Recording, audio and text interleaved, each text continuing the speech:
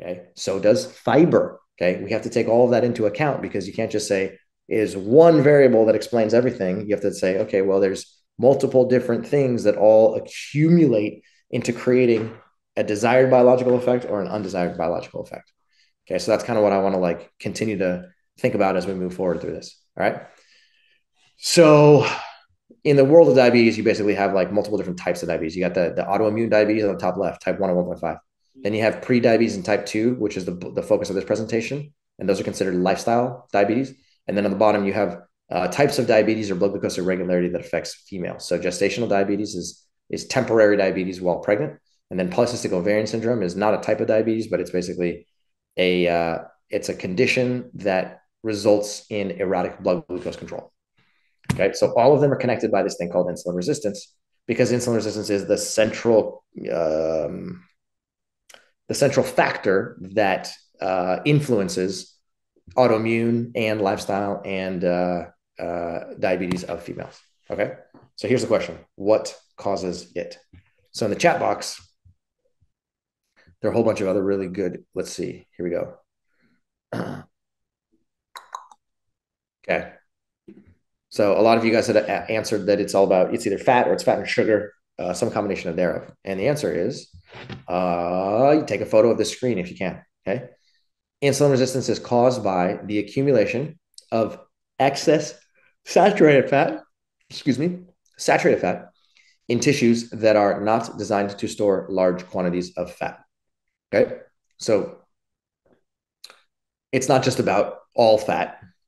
It's not just about, it's not to say that we can't eat fat. It's about the fact that it's the accumulation of an excess quantity of particularly saturated fat and the storage of that saturated fat in tissues that are not designed to store large quantities of fat, AKA your liver and your muscle. Okay. That is literally what the game is about.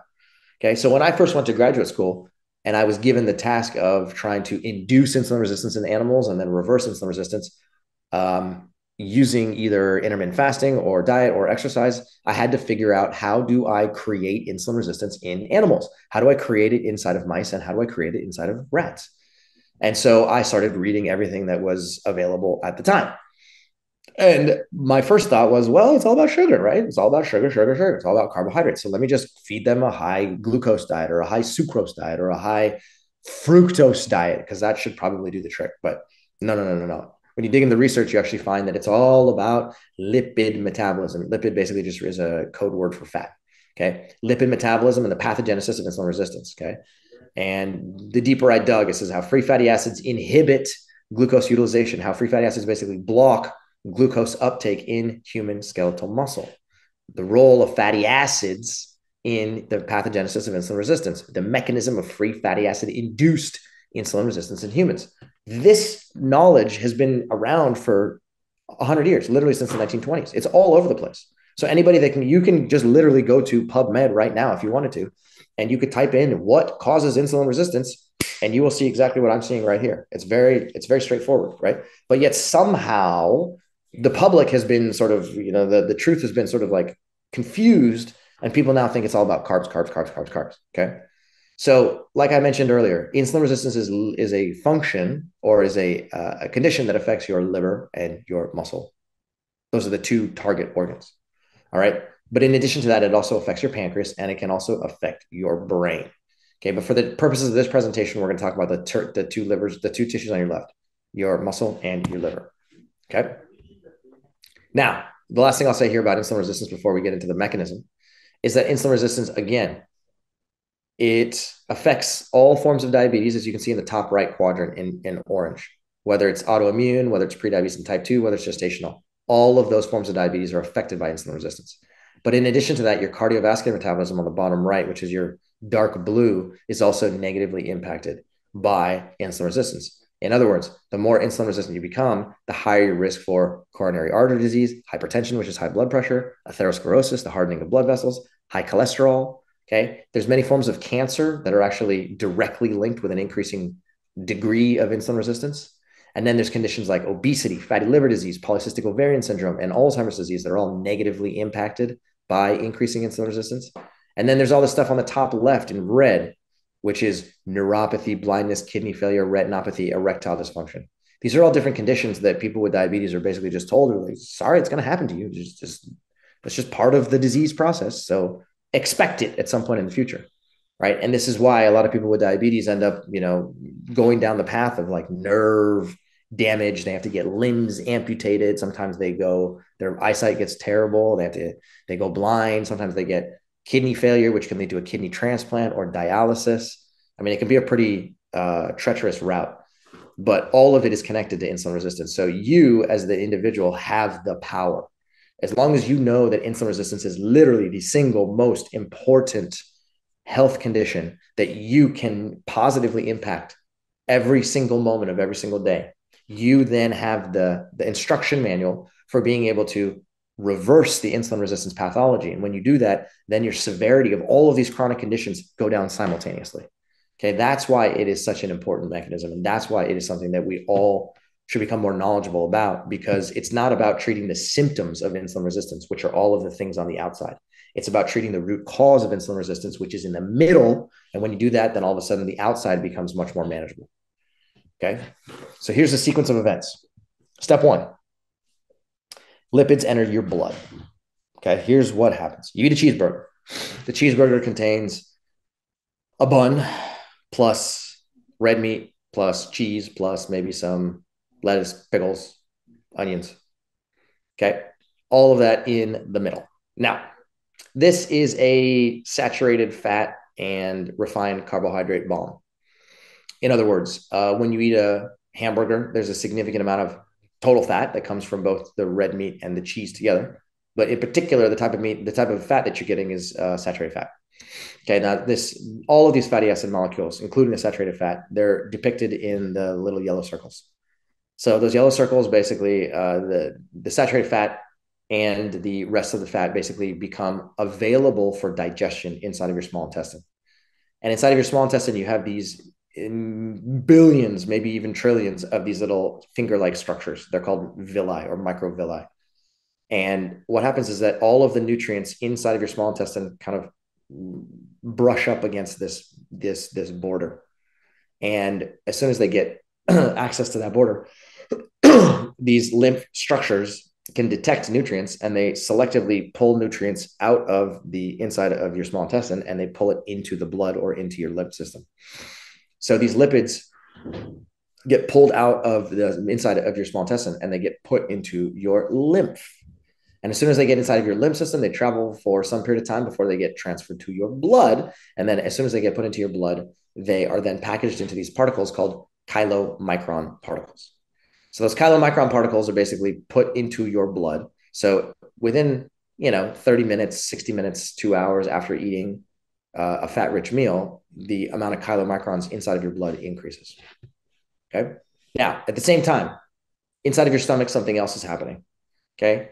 The lipids are going to actually slow down what's called your gastric emptying rate, which means that because there is fat inside of your food, your stomach senses this, and nerves inside of your small intestine experience. There are hormones that are secreted from your small intestine, then communicate to nerves that control how easily your stomach opens. And effectively what that means is that when you're consuming a fat-rich meal, it basically slows down the rate at which your stomach empties. So it almost causes like a little bit of a traffic jam inside of your stomach. And there's less food per unit time that's being dropped into your small intestine. And the reason that that's important is because the fat is the one that starts to get absorbed quickly. But then by absorbing fat quickly, it basically slows down the rate at which carbohydrate is absorbed. So fat effectively wins that battle. Okay. So if we zoom in a little bit more, inside of your blood now, you got thousands of different metabolites and thousands of different circulating hormones and immune cells and beyond. I've only pictured 3 of them on the screen here. You got insulin, fatty acids, and glucose. Insulin in green, fatty acids in yellow, and glucose in blue.